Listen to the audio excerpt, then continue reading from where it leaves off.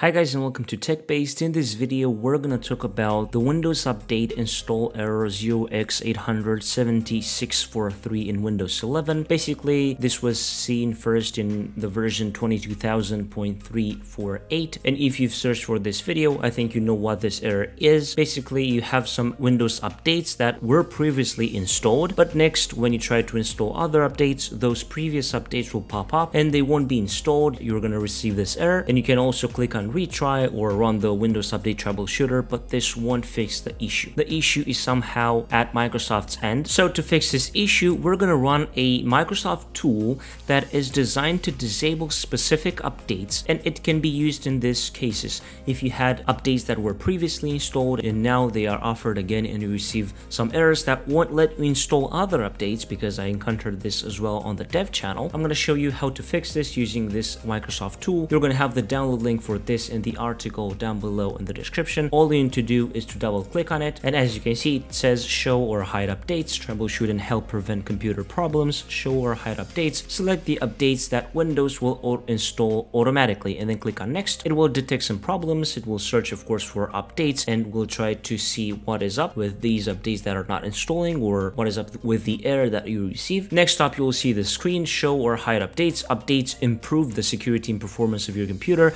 but if an update isn't working, you can temporarily hide it. Windows will not install hidden updates automatically. So you can hide updates and you can show hidden updates. So we're going to click on hide updates first, and here you can see the updates that were already installed, of course, on your computer, and you can select them, and then basically Windows will not install these hidden updates. You can select a certain update, click on next. This tool will also try to resolve the problems, and as you can see, the problem is now fixed. After you hide that certain update that won't install, make sure to check for updates and see if you can now install updates with no issues. Later on, if you want to enable those updates again, you can do that from this tool as well. You can now close the troubleshooter, but we're going to run it again so you can see how to look for the hidden updates and check them. So if you receive a certain error with an update that you know that was previously installed, or even if you didn't install it previously, but that update is giving you an error that won't install you other important updates, for example, the version 22000.478 came up a few days ago, and some users weren't able to install this update because they received certain errors with updates that wouldn't install. So now let's click on show hidden updates, and now you can see the hidden updates that we have,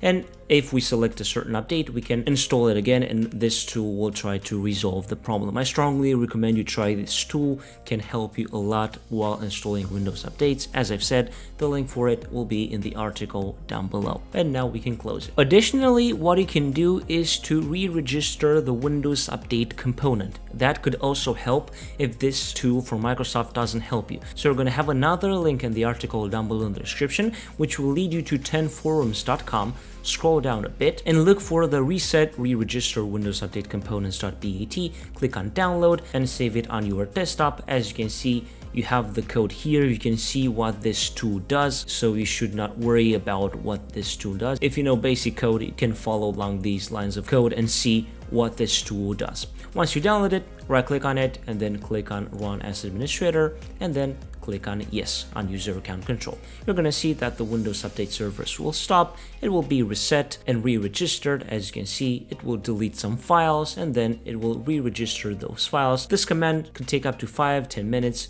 depending on your system resources, so wait patiently until the command is finished. You're going to see what output we're going to receive after the script is finished. Now you're going to receive this message. It is required to restart the computer to finish resetting Windows Update. You can press any key and the operating system will be restarted, and you can come up after the restart and check for updates again and see if the problem is fixed. After the restart, you should be good to go. As I've said, go and check for updates again on your operating system, and you should no longer receive those errors, and you should be able to install all Windows updates with no issues, especially the important ones. As I've said a few days ago, the 22000.376 update came up, and a lot of users commented on my videos and also posted on the Microsoft forums that they cannot update to that version because of certain errors that came up with other updates that were previously installed, but the case, as I've said, can be even for updates that weren't previously installed. And I'm hoping that after watching this video and running the Microsoft tool, which is called WU Show Hide, and also if you need more assistance, you can run the re-register tool.